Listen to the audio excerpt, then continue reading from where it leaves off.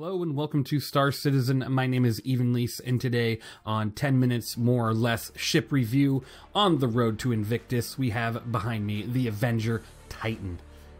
It's a pretty cool looking ship. Let's go ahead and get into it.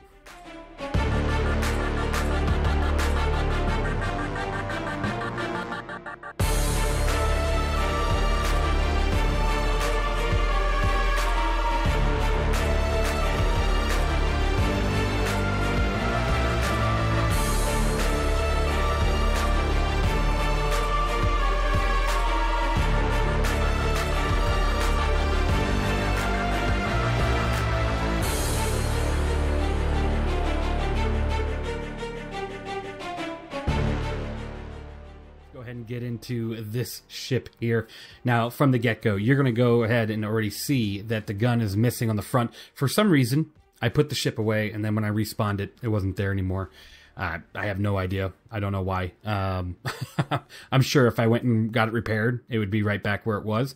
And that's fine. Whatever. I'll show you what it looks like with the gun. You just saw it here a moment ago in the intro, as well as right now, because we're going to talk about the Avenger Titan and the stats that come with the ship compared to other starter ships. So let's go ahead and do that. Starting off with the price. The pack for this ship is $75. It is a standalone ship at $60, and you can buy it in-game for $1,358,280 in the city of Lorville. So it's a pretty up there cost for a starter pack, so you definitely have to make sure that it's worth it for you and everything that you're looking to do in Star Citizen. And so once I get into the interior of the ship and kind of go through the stats, you'll find out pretty quick if it's something you're looking for or not, especially with other ships available like the Cutter and others, like the Nomad, if you're going to really be aiming that high on a price. So starting off, let's talk with the damage here. So the DPS is 1,858 stock because of the two laser cannons here on the side, and then of course the Gatling gun on the front, which is obviously missing. But as you can see in the videos that are displaying right now, they do, output quite a bit of firepower, and that's pretty amazing. Having 1,858 DPS for a starter ship is insane. So this is already a very viable ship for PvE and even PvP, depending on what you're facing, which is fantastic. And it's got a very retro look to it, so can't go wrong with that. Now, if you were to compare that to the Cutter has 296 DPS. The C8X Pisces has 236 DPS. The Mustang Alpha has 368 DPS. And the Sealand has 393 DPS. So the DPS on the Titan here is the best out of all the ones that I just listed. Oh, and the Aurora MR at 242 DPS. So you can't go wrong with the damage that this ship outputs.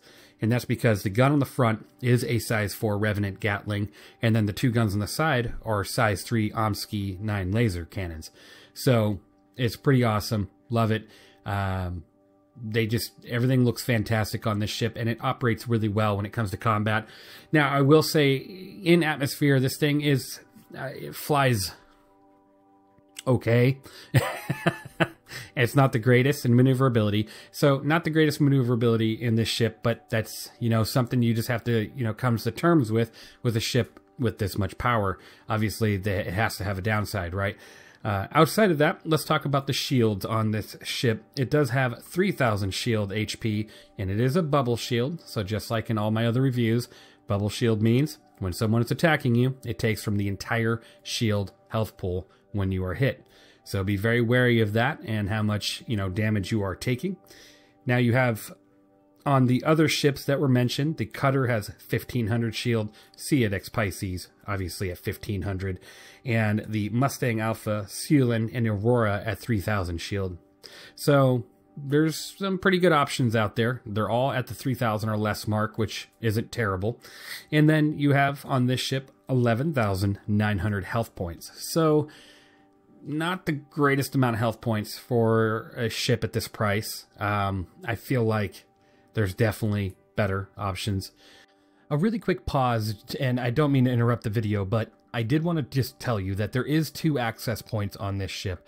One is here, right here on the cockpit, and there's one on the rear ramp. I didn't mention it during my review, so I'm just throwing it in there now so I don't forget. And so you know. You know, health-wise, right? But are you going to get everything else the same with that?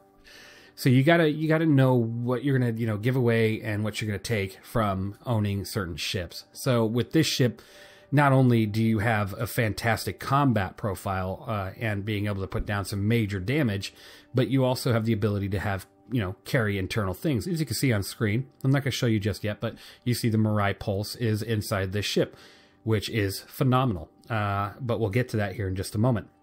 Now, if you were to talk about other ships and their health pools, obviously the Cutter has the most at 17,100. The C8X Pisces has 6,250. The Mustang Alpha, 8,731. The Suyulin at 11,740. And the Aurora MR at 5,740.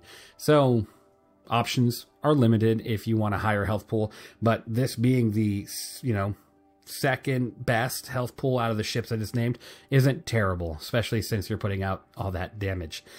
Now, going into other things that this ship can do for you, it does carry 8 cargo, which I will show you in the back here in just a second, while the other ships, Cutter at 4, the Pisces at 4, Mustang at 4, the Suyulin at 6, and the Aurora at 3. So this ship carries the most cargo. So if you're looking to start an early cargo career and you don't want to spend over $100, this isn't a terrible option for a starter pack, especially since it can defend itself, which is fantastic.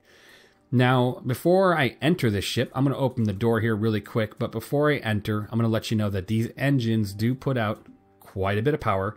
You can go up to 260 SCM on a normal SCM speed, and then a forward boost at 610 and a backwards boost at 280. Now, comparing that to the other ships, the Cutter obviously at 180 SCM max, the Mustang Alpha at 225, the C8X Pisces at 220, the Suyulin at 225, and the Aurora MR at 225. So out of all the options, this is your fastest, which is, again, awesome. Nav speed is 1,425. So again, that is also the fastest option out of all of them. I'm not going to go into the numbers on the rest of them, but just know this is the fastest nav ship out of the options I've given you in previous comparisons. Now, quantum fuel, this has the worst out of all of them at 612 quantum fuel compared to the rest of them. The Cutter at 1,960, the C8X Pisces 742, Mustang Alpha at 671, the Suyulin at 2,900, and the Aurora MR sitting at 671 as well. So that's a really big bummer. It means you cannot go far at all without having to refuel. You know, make sure you stop at a station and do what you need to do to get fuel, and you have to do it often, and you also cannot take long jumps if you do not upgrade your quantum drive. So realize that from the get-go, you will just have to be very familiar with jumping station to station to station to get across the system. And then once bigger systems come out, you'll see again that it's just going to be kind of a pain. So now, you do also have 4 missiles on this ship. It's 4 size 2 Ignite 2 missiles, as you can see right here. 2 of them on each wing. Phenomenal, phenomenal. You know, it's always good to have some missiles, and the location is, you know, your normal location for missiles on any sort of spaceship or aerial aircraft. Now, if we head into the cargo bay area here, I'm going to tell you, you know, right now that this can fit a Mirai Pulse. It could fit multiple. You could probably put 1, 2, 3, 4, probably 4 in here, honestly. Maybe even more than that if you're really going to shove a ton of them in here. But if you want to leave some space to walk around and do stuff, you could fit quite a few of these in here, and that is just so cool. Being able to fit any sort of ground vehicle in a ship like this is just such an advantage, and there was zero struggle getting this into this ship, by the way. So know that it's just fantastic. I do suggest having a Pulse if you're going to have this ship and you're going to, you know, do any sort of ground operation. This is a good combo to have. Now, continuing on, there is no components pass, no gold standard pass. You cannot access any of the components. There's no button panels to access the doors or anything. It's all kind of just walk through here in motion sensing. You do have a bed that you could sit and lay in and bed log out of, and that's pretty much it. The rest of this is just not active at the time.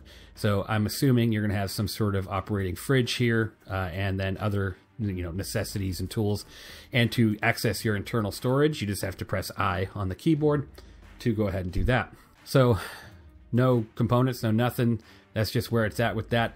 And then, you just no nothing. You don't have any sort of gun rack. You don't have any sort of physicalized anything in this ship. So that's, it's a high price point to not have that accessibility and gold standard. So, take that into account in your decision. All right, getting into the cockpit, you just have to, you have to understand where the rating's going to come in here. So you have a great amount of DPS because the weapons are fantastic. You have a good amount of shield for a starter ship. You have a decent amount of health points. You have good cargo at 8. Your speed is pretty fantastic given the new operating modes. And then your quantum fuel is trash. Your maneuverability, not the best. Your price point, also kind of high given the fact that there's no components pass, no gold standard pass, and you're missing a lot of the functionality that the ships of today have, like the Nomad, the Cutter, the C8X Pisces. All these ships have, weapons racks and, more of a physicalized inventory where you have to actually go up and touch something to access it. So with that, this ship is going to get a 8 out of 10 for now. It is an 8 out of 10 because it does need that components pass, and the biggest negative is just the quantum fuel tank. Honestly, the maneuverability, as it is a starter ship, not the greatest maneuverability, but that's okay. Let me know what you guys think of this ship down in the comments below. Do you have one? Do you fly one? Are you going to get one? What do you really think of the Titan series? I know there's quite a few variants with this ship, so we'll get into those variants later down the line. Thank you guys for watching. I hope you enjoyed, and I will see you in the next one.